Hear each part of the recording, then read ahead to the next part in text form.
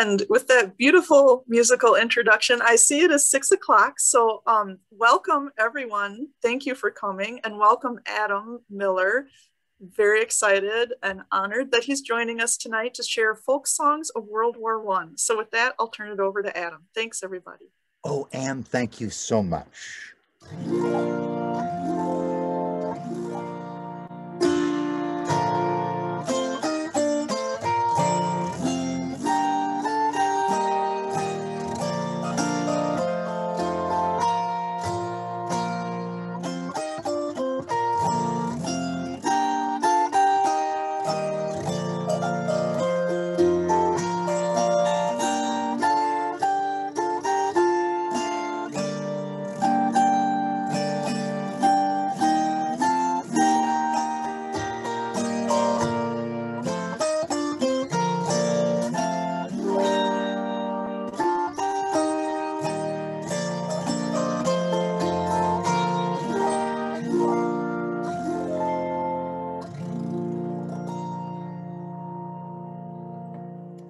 Well, hello, friends. My name is Adam Miller, and I want to talk to you about the First World War.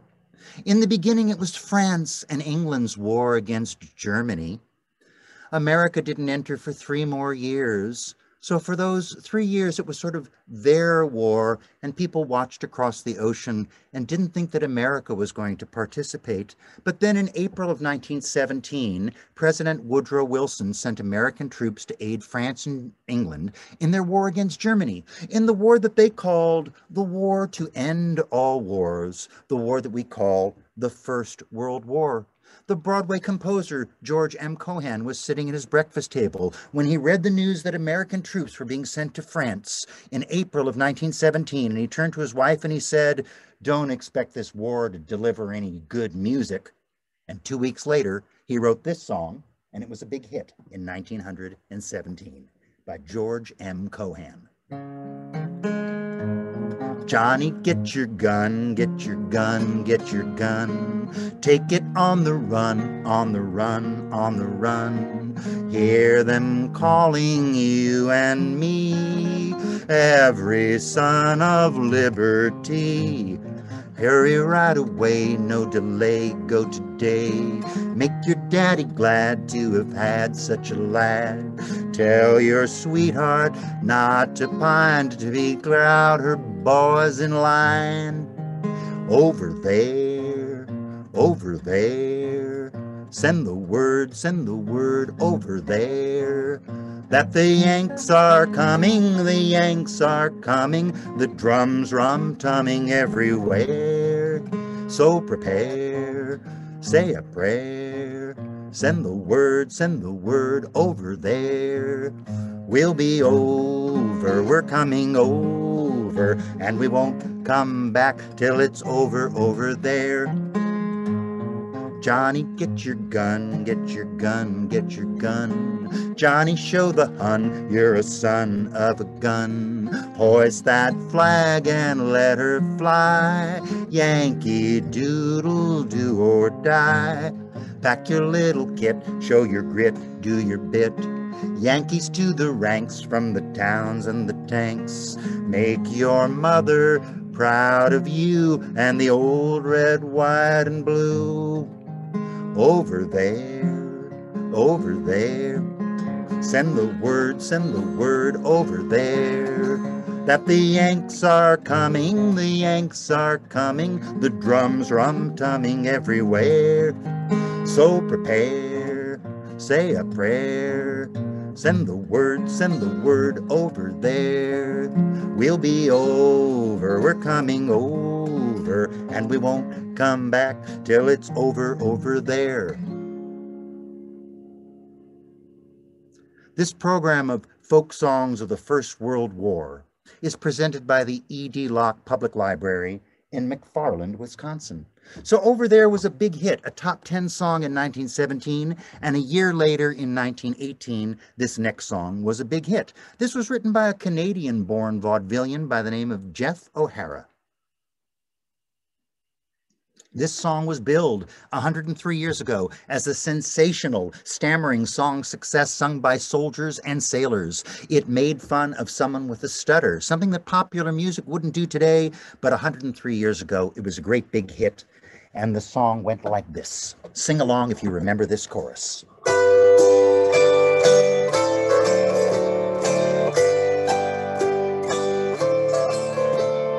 Katie was a, excuse me, Jimmy was a soldier brave and bold. Katie was a maid with hair of gold. Like an act of fate, she was standing at the gate, watching all the boys on dress parade. Kate smiled with a twinkle in her eye. Jim said, "Mama, meet you by and by." That same night at 8, Jim was standing at the gate, stuttering this song to Kate.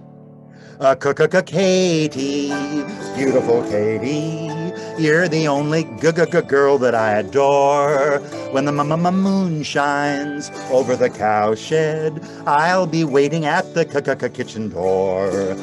Katie, beautiful Katie, you're the only girl that I adore. When the moon shines over the cowshed, I'll be waiting at the kitchen door. No one ever looked so nice and neat. No one could be just as cute and sweet. That's what Jimmy thought when the wedding ring he bought. Now he's off in France, the foe to meet. Jimmy thought he'd like to take a chance, see if he could make the Kaiser dance, stepping to a tune all about the silvery moon. This is what they hear in far off France. Katie, beautiful Katie, you're the only girl that I adore. When the moon shines over the cowshed, I'll be waiting at the kitchen door. Katie, beautiful Katie, you're the only girl that I adore. When the moon shines over the cowshed, I'll be waiting at the kitchen door.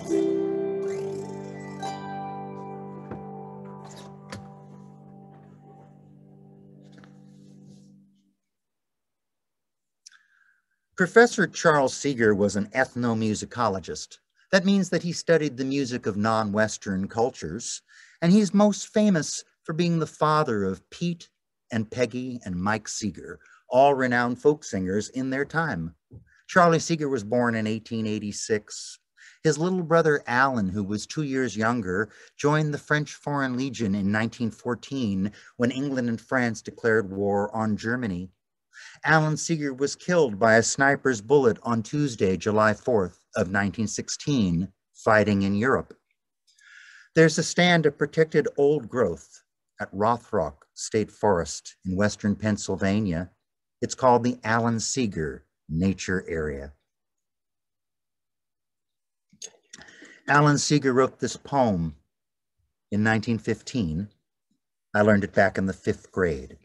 It's called I Have a Rendezvous with Death. I have a rendezvous with death at some disputed barricade. When spring comes round with rustling shade and apple blossoms fill the air, I have a rendezvous with death when spring brings back blue days and fair. It may be he shall take my hand and lead me into his dark land and close my eyes and quench my breath. It may be I shall pass him still. I have a rendezvous with death on some scarred slope of battered hill when spring comes round again this year and the first meadow flowers appear.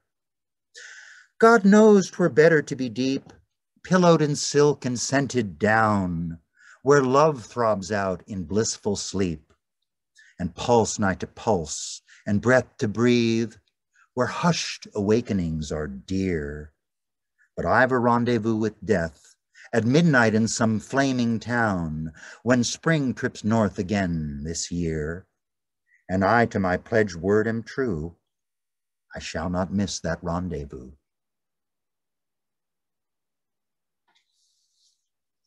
70 million people participated in the First World War. Between 1914 and 1918, there were so many war widows. So many women lost fiancés and lovers and husbands.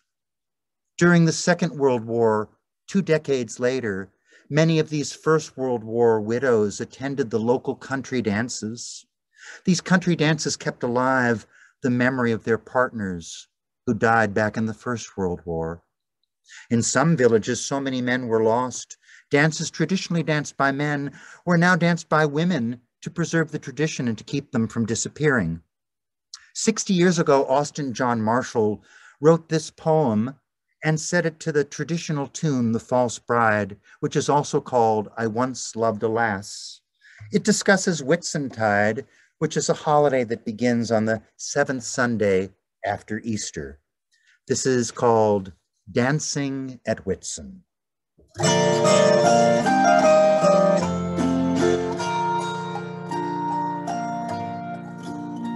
It's 50 long springtimes since she was a bride, but still you may see her at each Whitsuntide in a dress of white linen with ribbons of green as her memories of loving.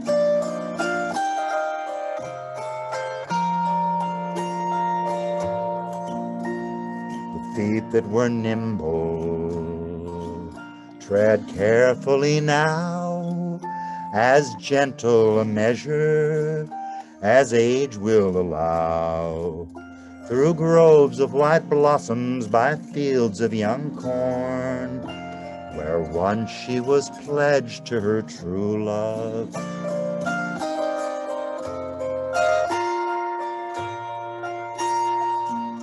Down from the green farmlands and from their loved ones marched husbands and brothers and fathers and sons. They have gone where the forests of oak trees before have gone to be wasted in battle.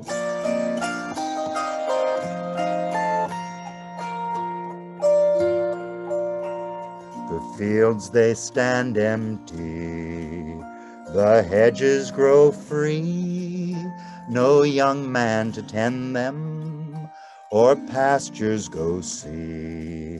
There's a fine roll of honor where the maypole once stood, and the ladies go dancing at Whitsun.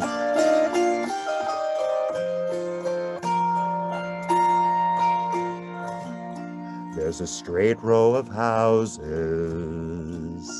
and these latter days, all covering the downs where the sheep used to graze. There's a wreath of red poppies, a gift from the Queen. But the ladies remember it's Whitsun, and the ladies go dancing at Whitsun.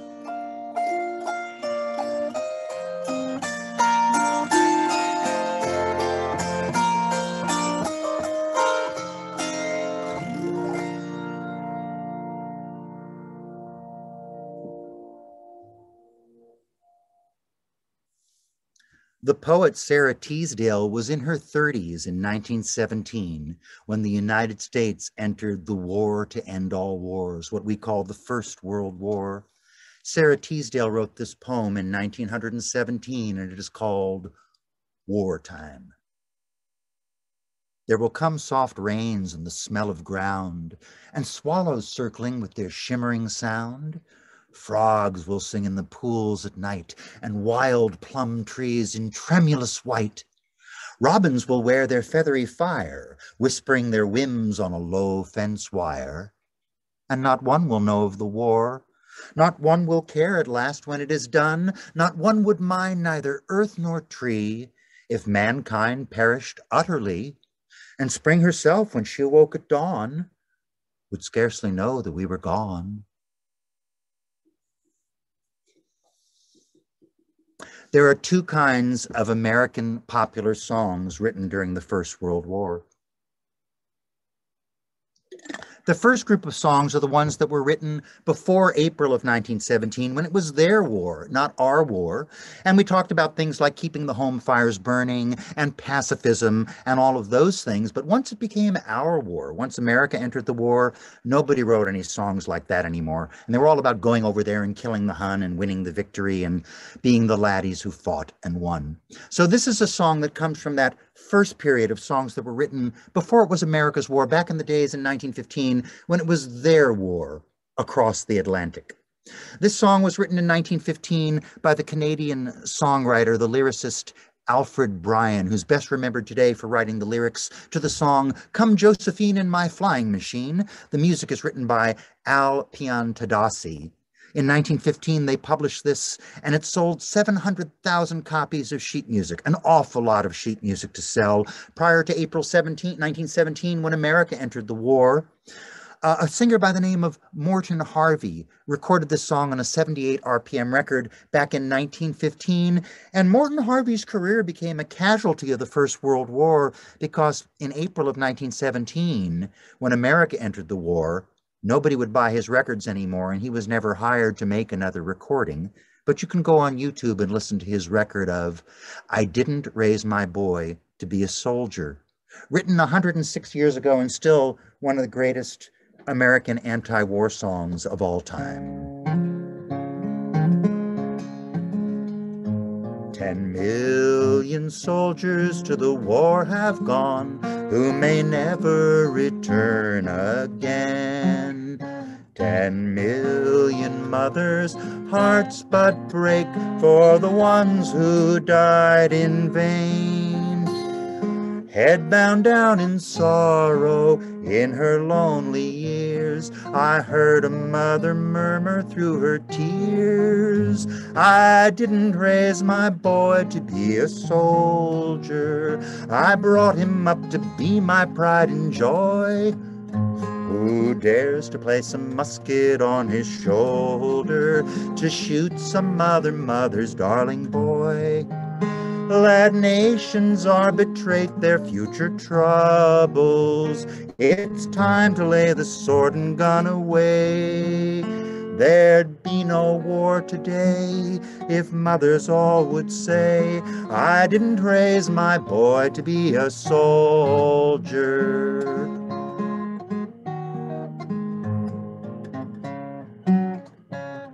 What victory can cheer a mother's heart when she looks at her blighted home? What victory can bring her back what she dares to call her own? Let each mother answer in the years to be, remember that my boy belongs to me. I didn't raise my boy to be a soldier, I brought him up to be my pride and joy. Who dares to place a musket on his shoulder to shoot some other mother's darling boy? Let nations arbitrate their future troubles. It's time to lay the sword and gun away. There'd be no war today if mothers all would say, I didn't raise my boy to be a soldier.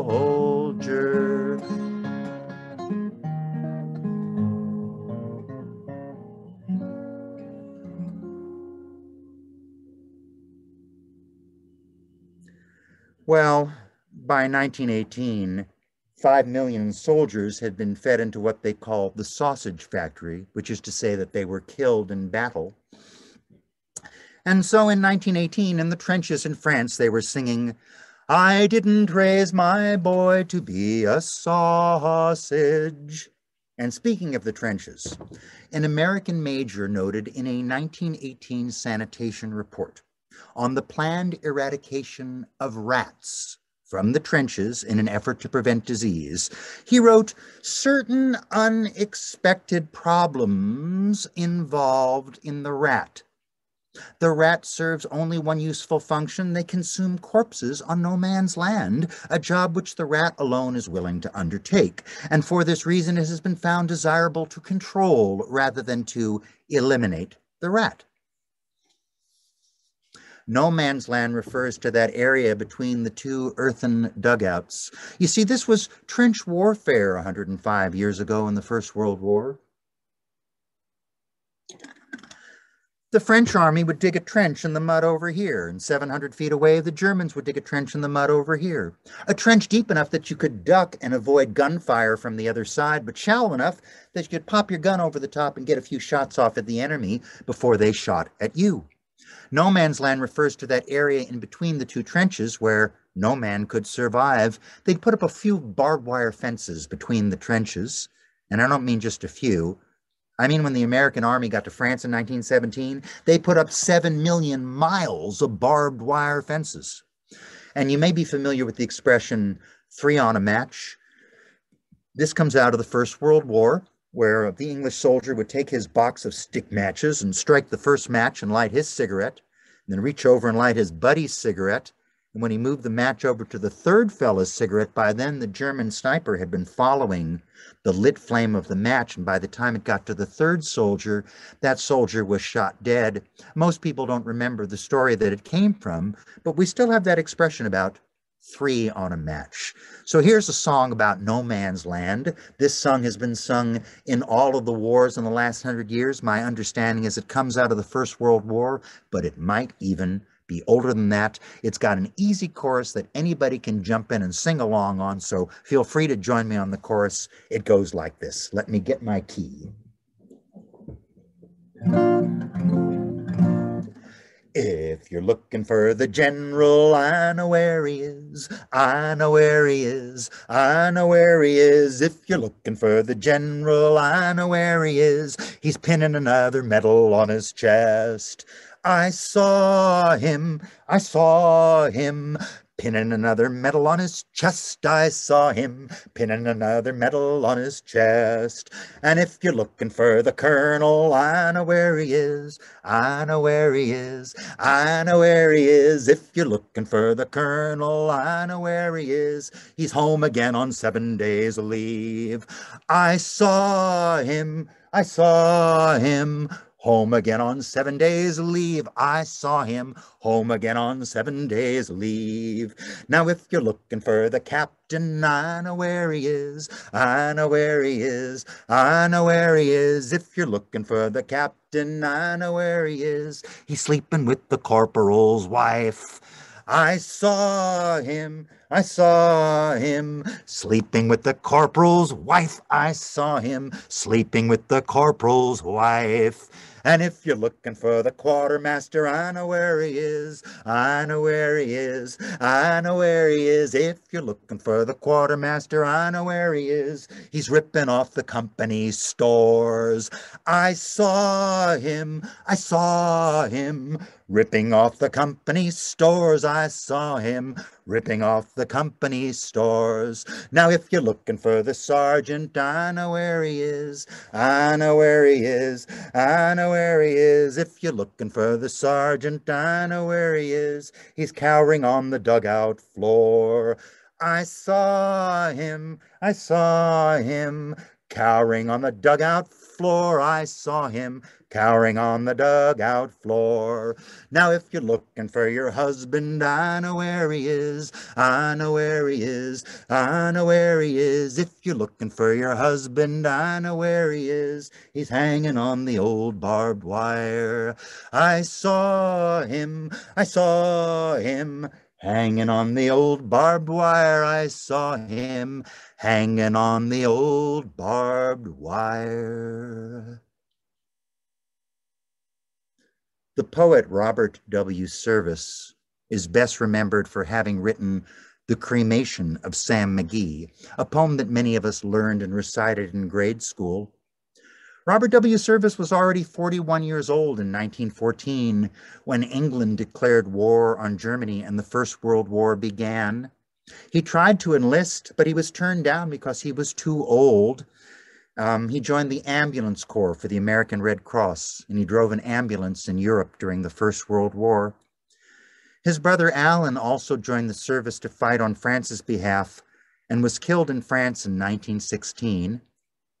Robert W. Service wrote this poem and published in a book called Ballads of a Bohemian, published in 1921. Atheists and believers all can agree that thou shalt not kill. But it becomes a little more complicated when you enter the service and you go from thou shalt not kill to thou shalt kill, and then when the war is over, you come home and it's thou shalt not kill again. This is Robert W. Service's poem published in 1921 called Was It You? Hello, young Jones, with your tie so gay and your pen behind your ear. Will you mark my check in the usual way, for I'm overdrawn, I fear? Then you look at me in a manner bland, and you turn your ledger leaves, and you hand it back with a soft white hand and the air of a man who grieves. Was it you, young Jones? Was it you I saw? And I think I see you yet, with a live bomb gripped in your grimy paw, and your face to the parapet, with your lips a-snarl, and your eyes gone mad, with a fury that filled you through. And I look at you now, and I think, my lad, was it you, young Jones? Was it you? Hello, young Smith, with your well-fed look, and your coat a dapper fit. Will you recommend me a decent book with nothing of war in it? And you smile as you polish a fingernail, and your eyes serenely roam, and you suavely hand me a thrilling tale by a man who stayed at home. Was it you, young Smith? Was it you I saw in the battle's storm and stench, with a roar of rage and a wound-red raw leap into a reeking trench, as you stood like a fiend on the firing shell, and you stabbed and you hacked and slew? And I look at you now and I ask myself, was it you, young Smith? Was it you? Hello, old Brown, with your ruddy cheek, and your tummy's rounded swell, your garden's looking jolly chic, and your kiddies are awfully well. And you beam at me in your cheery way, and you wave your watering can, and you mop your brow and you blithely say, what about golf, old man? Was it you, old Brown? Was it you I saw like a bulldog stick to your gun, a cursing devil of fang and claw when the rest were on the run, your eyes aflame with the battle hate? Now you sit in the family pew, and I see you rising to pass the plate. Was it you, old Brown? Was it you? Was it me and you? Was it you and me? Is that grammar, or is it not? Who groveled in filth and misery, who gloried and groused and fought? Which is the right and which is the wrong? Which is the false and the true? The man of peace or the man of fight? Which is the me and the you?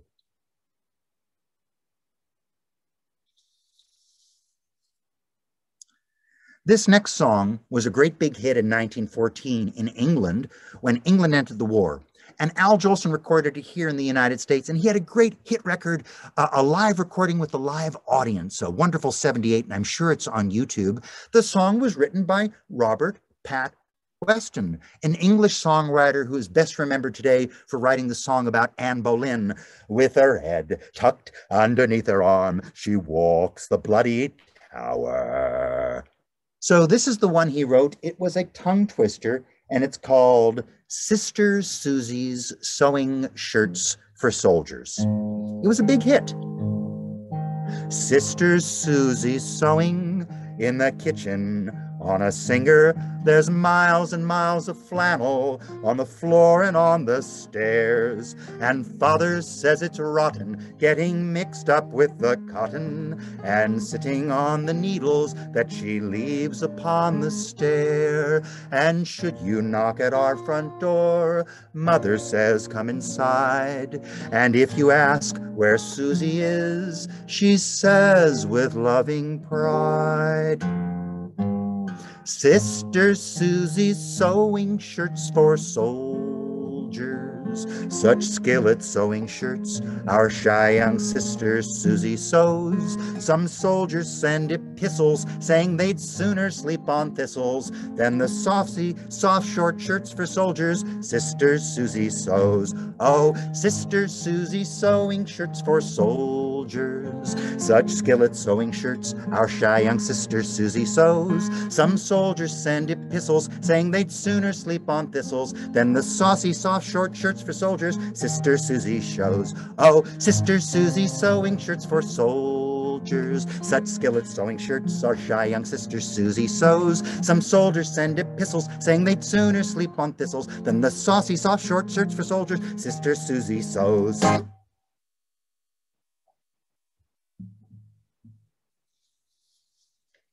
If you know one Australian song, you probably know Waltzing Matilda, written in 1895 by the beloved Aussie poet Banjo Patterson.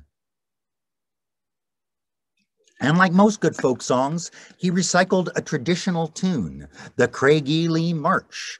And this was back in 1895. And I'll play a little bit of it just to refresh your memory if it slipped your mind. It's the tune that goes like this.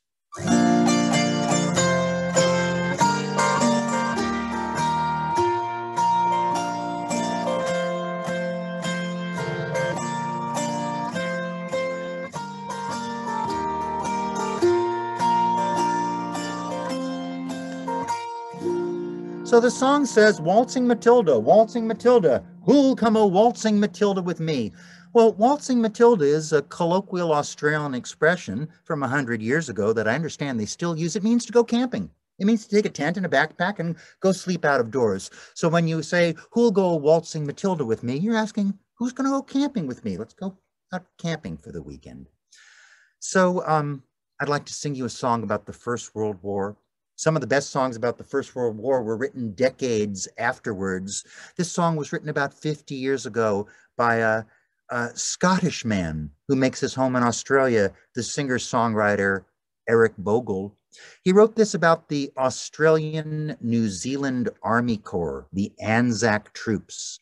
Anzac Day is April 25th, and they still have parades for it in New Zealand and Australia. Most people in America don't know about Anzac Day.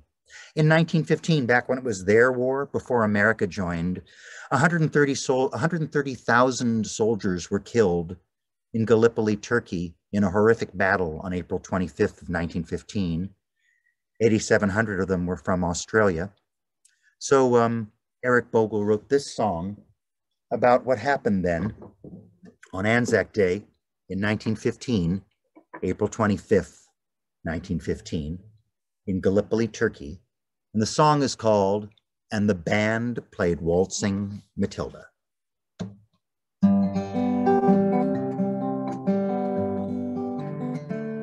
Now when I was a young man, I carried my pack, and I lived the free life of the rover. From the Murray's green basin to the dusty outback, I waltzed my Matilda all over. Then in 1915, my country said, son, it's time to stop rambling, there's work to be done. And they gave me a tin hat, they gave me a gun, and they sent me away to the war. And the band played Waltzing Matilda as the ship pulled away from the quay. And amid all the cheers, flag a-waving and tears, we sailed off for Gallipoli.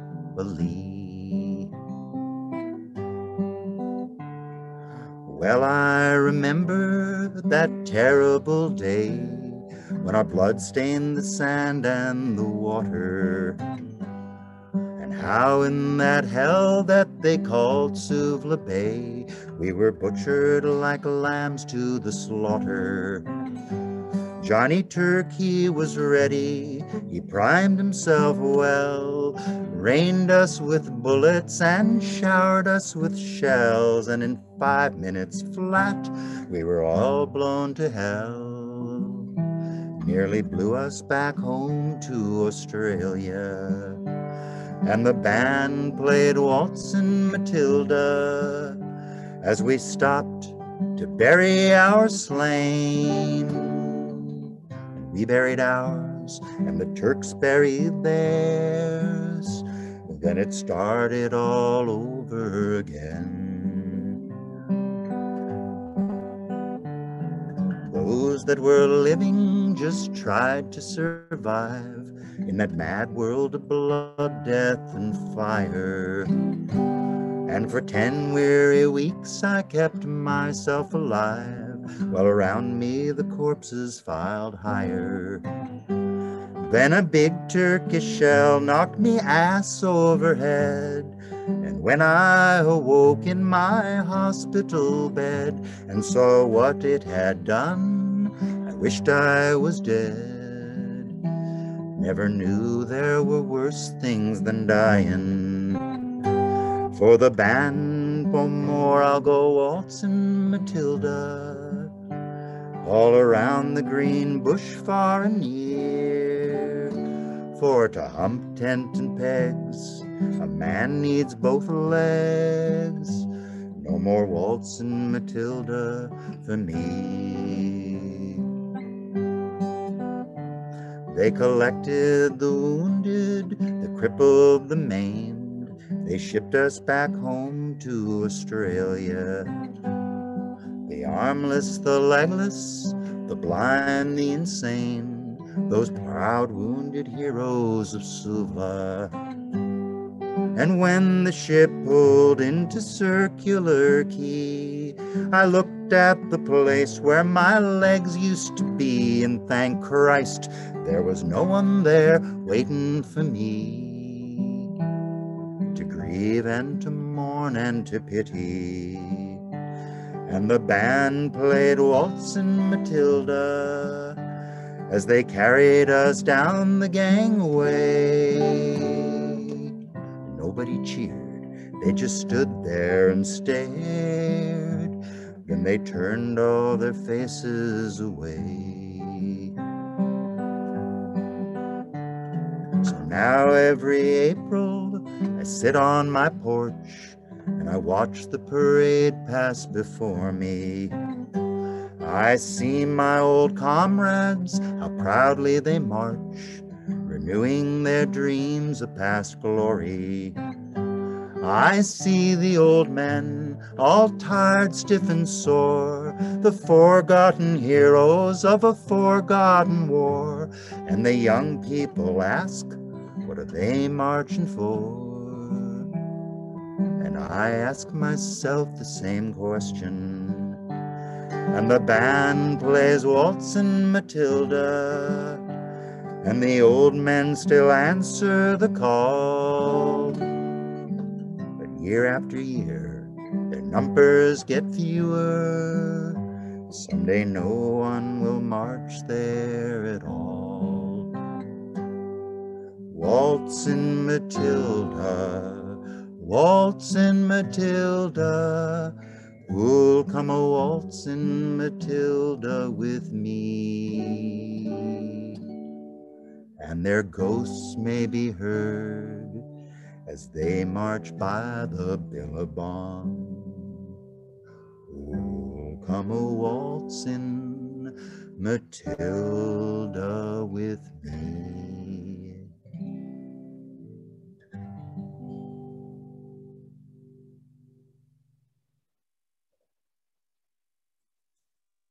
Well, by 1918, the songwriters had pretty well used up all the ideas for making good songs, and they started making some really bad songs.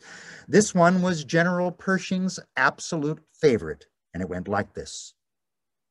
Oh, we don't want the bacon, no, we don't want the bacon, all we want is a piece of the rind. We'll crown Bill the Kaiser with a bottle of Budweiser, and we'll have a marvelous time. Oh, Wilhelm the Gross will say, "Was ist das?" when we cross that Hindenburg line. No, we don't want the bacon. No, we don't want the bacon. All we want is a piece of the Rhine. This next song I recorded on my new album, which is a holiday CD, a Christmas album of holiday songs for the winter holidays. The album's called Make My Presents Small, and you can get it from my website, folksinging.org. This is a song that's written by a contemporary singer-songwriter by the name of John McCutcheon. He wrote this song about, I guess probably 45 years ago. He found the story in a library book in the public library, a book called The Singing Soldiers by John Jacob Niles, published in 1927. It tells a true story of what happened back when it was their war, Christmas of 1914. And the song is called Christmas in the Trenches, a true story.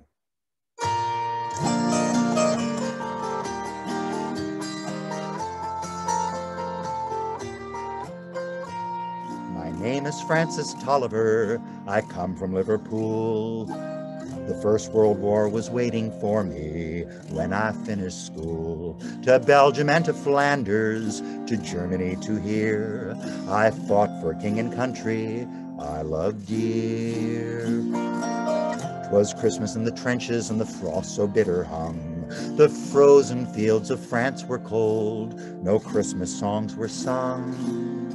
Our families back in England were toasting us that day, their brave and glorious lads so far away.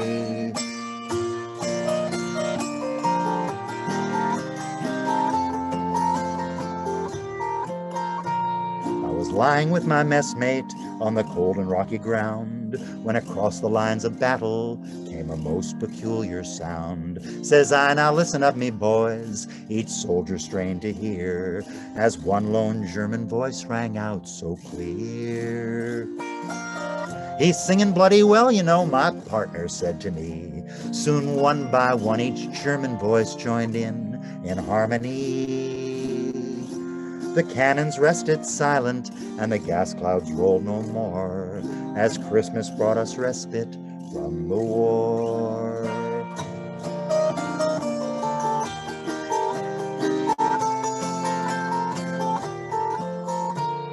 When his song was finished and a reverent pause was spent, "God rest ye merry gentlemen," struck up some boys from Kent. The next they sang is Steely Nacht, "'Tis Silent Night," says I, and in two tongues one song lit up that sky. "There's someone coming toward us," the frontline sentry cried. All eyes were fixed on one lone figure trudging from their side. His peace flag like a Christmas star shone on the plain so bright, as he bravely strode unarmed into the night.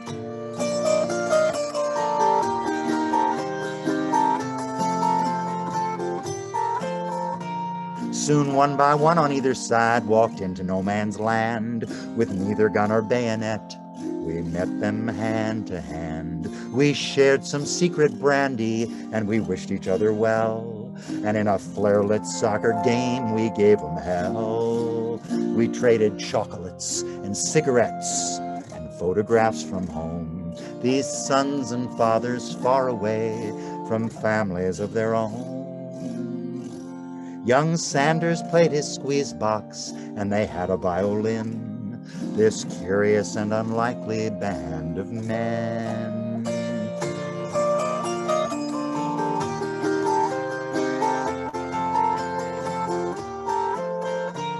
Then daylight stole upon us, and France was France once more. With long goodbyes and sad farewells, we settled back to war. But the question haunted every man who lived that wondrous night: whose family have I fixed within my sight? 'Twas Christmas in the trenches, and the frost so bitter hung. The frozen fields of France were warmed as Christmas songs were sung. For the walls they built between us to exact the work of war had crumbled and were gone forevermore.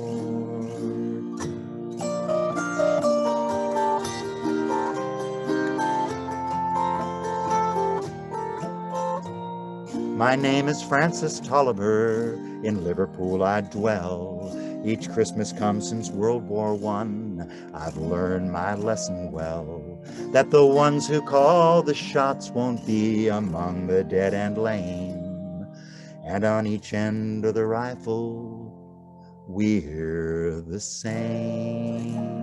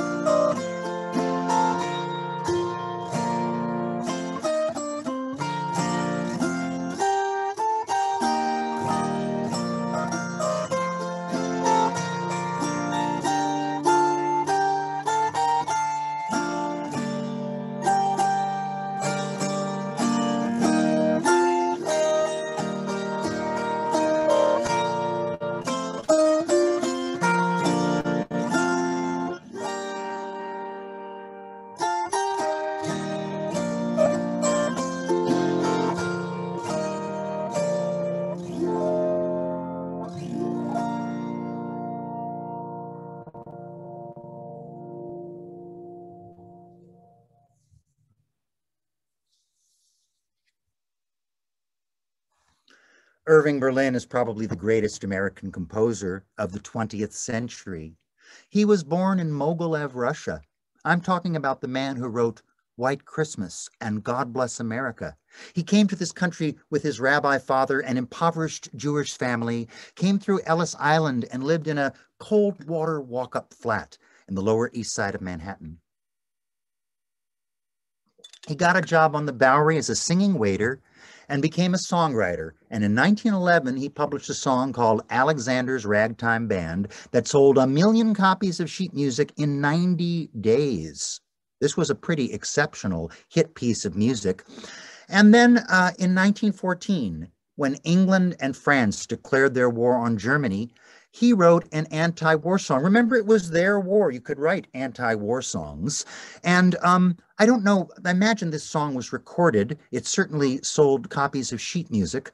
In 1917, when America entered the war, Irving Berlin became very ashamed of this anti-war song and tried to buy up all the copies of sheet music and any 78 RPM recordings that were made of it. I learned this song from the singing of Groucho Marx from the Marx Brothers. He loved to sing this song on the radio. And whenever he did sing it on the radio, once he returned to his dressing room after the show, Irving Berlin would call him on the phone in the dressing room and he would say, "Groucho, it's Irving. If you ever feel like singing that song again, call me and I'll pay you $100 not to." That's how ashamed of this song Irving Berlin was. Written in 1914, the year that Germany and England began their war in the First World War. So I thought you should hear this wonderful anti-war song that Irving Berlin wrote. It's called Stay Down Here Where You Belong. Down below, sat the devil talking to his son, who wanted to go up above, up above. You say it's too hot for you down here, and so the devil said, "Listen, lad, listen to your dear old dad. You stay right here where you belong. The folks above you, they don't know right from wrong. To please their kings, they've all gone off to war. But not a one of them knows what they're fighting for. Way up above, they say that I'm a devil and I'm bad. But those kings up there are bigger devils than your dad. They're breaking the hearts of mothers. They're making butchers out of brothers. You'll find more hell up there than there is down here below." Irving Berlin, 1914. 3 years later, Irving Berlin was drafted into the United States Army as a private, and he was stationed at Camp Upton in Yaphank, New York, where he composed an all-soldier musical revue called Yip, Yip, Yaphank. And he wrote a big patriotic closing number, a great big finale for the show called God Bless America. But he didn't think anybody in 1918 would appreciate such a patriotic flag-waving song. After all, they were going over to Germany and trying to kill the Hun. So he stuck it in his trunk, and it wasn't published for another 20 years till 1938.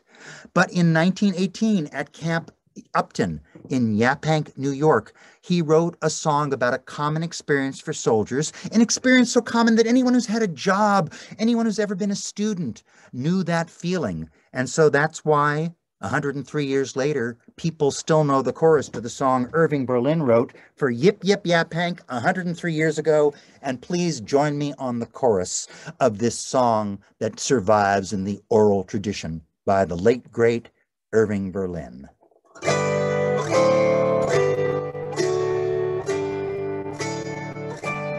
I've been a soldier quite a while, and I will now relate. The army life is wonderful. The army food is great. I sleep with 97 others in a wooden hut. I love them all. They all love me. It's very lovely, but oh, how I hate to get up in the morning. Oh, how I'd love to remain in bed. For the hardest thing of all is to hear the bugler call. You gotta get up, you gotta get up, you gotta get up this morning. One day I'm going to murder the bugler. Someday they're going to find him dead. I'll amputate his reveille and step upon it heavily and spend the rest of my life in bed. A bugler in the army is the luckiest of men. He wakes the boys at 5 and then goes back to sleep again. He doesn't have to blow again until the afternoon. If everything goes well for me, I'll be a bugler soon. But oh, how I hate to get up in the morning. Oh, how I'd love to remain in bed. For the hardest thing of all is to hear the bugler call. You gotta get up, you gotta get up, you gotta get up this morning. One day I'm going to murder the bugler. Someday they're going to find him dead. I'll put my uniform away and move to Philadelphia and spend the rest of my life in bed. Irving Berlin. This program of folk songs of the First World War is presented by the E.D. Locke Public Library in McFarland, Wisconsin. Please remember that libraries will get you through times of no money, a whole lot better than money's going to get you through times of no libraries. My name is Adam Miller. My website is folksinging.org, folksinging.org. I encourage you to go to my website and order a real three-dimensional physical CD that can be autographed and wrapped as a gift and passed on to children and grandchildren to enjoy for decades to come. Available from my website, folksinging.org. I'm going to close this program with the most popular song of the entire war and the most popular song of the entire decade. A man named Jack Judge wrote this song singing in the British Music Hall. It was composed in 1912, 2 years before they even know they were going to have a First World War or a war to end all wars. John McCormick, the great Irish tenor, made a classic and famous recording of this song in 1914. It's the most popular song of World War I and the entire 1910 decade. And as I say, it is a folk song, which means that it exists in the oral tradition, so you, the folks, can join me on the chorus. Up to mighty London came an Irishman one day. As the streets are paved with gold, sure everyone was gay, singing songs of Piccadilly, Strand, and Leicester Square, till Paddy got excited and he shouted to them there, "It's a long way to Tipperary, it's a long way to go. It's a long way to Tipperary, to the sweetest girl I know. Well, it's goodbye to Piccadilly, and it's farewell Leicester Square. It's a long, long way to Tipperary, but my heart's right there." Can we sing it together? It's a long way to Tipperary, it's a long way to go. It's a long way to Tipperary, to the sweetest girl I know. Well, it's goodbye to Piccadilly, and it's farewell Leicester Square. It's a long, long way to Tipperary, but my heart's right there. Paddy wrote the letter to his Irish Molly, oh, saying, "If you don't receive it, write and let me know. If I make mistakes in spelling, Molly dear," said he, "remember it's the pen that's bad, don't lay the blame on me. It's a long way to Tipperary, it's a long way to go.